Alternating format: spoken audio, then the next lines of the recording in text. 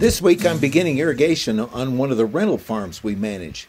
3 years ago, we asked the owners to consider a change from cutting hay to rotational grazing.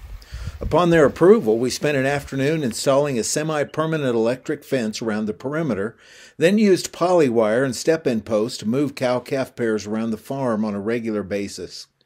Under a regenerative approach, this place has improved substantially from worn-out hayfields to lush, rich pasture land without added inputs.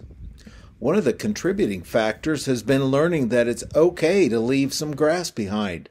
What I used to call wasted forage can be extremely beneficial.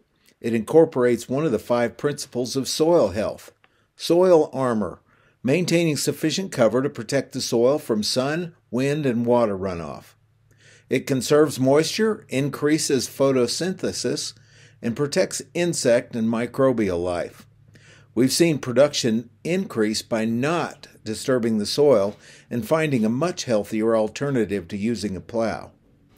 This encourages plant diversity as new species sprout from seed existing within the soil profile.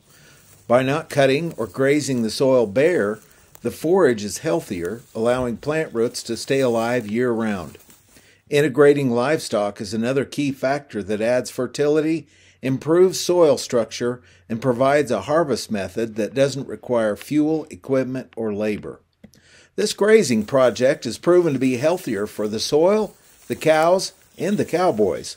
Another benefit has been increased profit for both parties. If you're looking for a change in your production model, consider methods that allow nature to heal and feed itself.